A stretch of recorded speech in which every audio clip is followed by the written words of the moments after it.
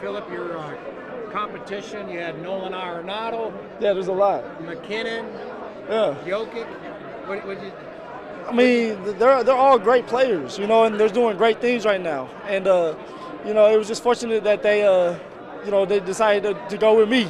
I know you wasn't too happy with it. I seen a little thing with it. I wouldn't. You got the wrong guy, but it's okay. No. But it's all right.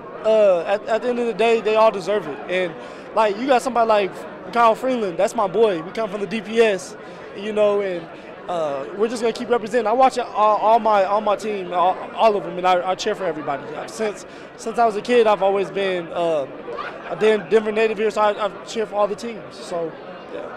Have you ever been to the banquet before? Nah, this is my first time. Nice. Yeah, this is my first time ever being here. What are you gonna say in your speech? You got a good speech? Yeah, I got a good speech ready for tonight. So I can't tell y'all, but I got a good one coming up. So before I begin, let's give a big round of applause for Tom Lawrence and the Colorado Sports Hall of Fame.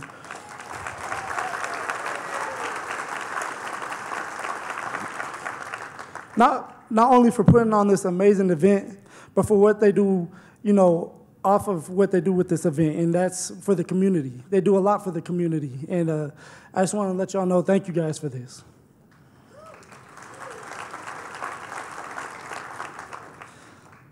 I want to thank the selection committee for choosing me as the Colorado Sports Hall of Fame Professional Athlete of the Year, so thank you guys for that. It's a big honor.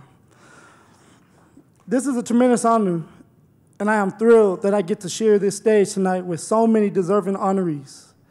And there was a lot, you know, there's a lot that deserve to be up here today, and there's going to continue to be. I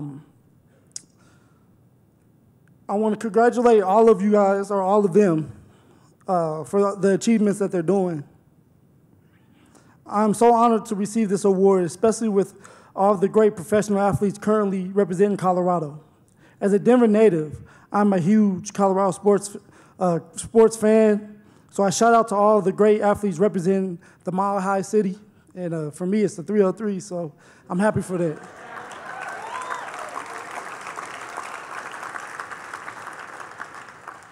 As many of you know, I share a very close bond with my parents, who are here today, my mother and my father. And I have 4 siblings. One got to show up today, Big Red, so it looked just like me. I would like to take this opportunity to thank my family, who have been my #1 supporter since, you know, I first started doing everything. They believed in me even when I didn't believe in myself sometimes. As a running back, you quickly learn that it's always a good idea to give credit to your offensive line. You know. If anyone sees them, though, I want you guys to thank them, because without them, I wouldn't be here today. Especially Garrett Bowles. He doesn't like me too much right now. For a Christmas gift, I gave him a box of coal. So,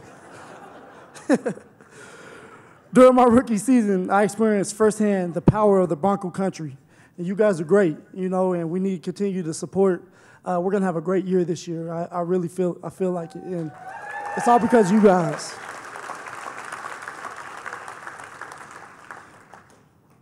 With that being said, my ultimate goal is to help the Denver Broncos return to the playoffs and compete for a Super Bowl. And we got a quarterback to do it this year, so I'm excited. I know that my teammates and I are eager to get back to work with Coach Vic Fangio. We look forward to working with the players Mr. Elway has added to the free agency, and are excited to see who will join us in the draft. And maybe we'll find a couple undrafted free agents to help us win these Super Bowls this year.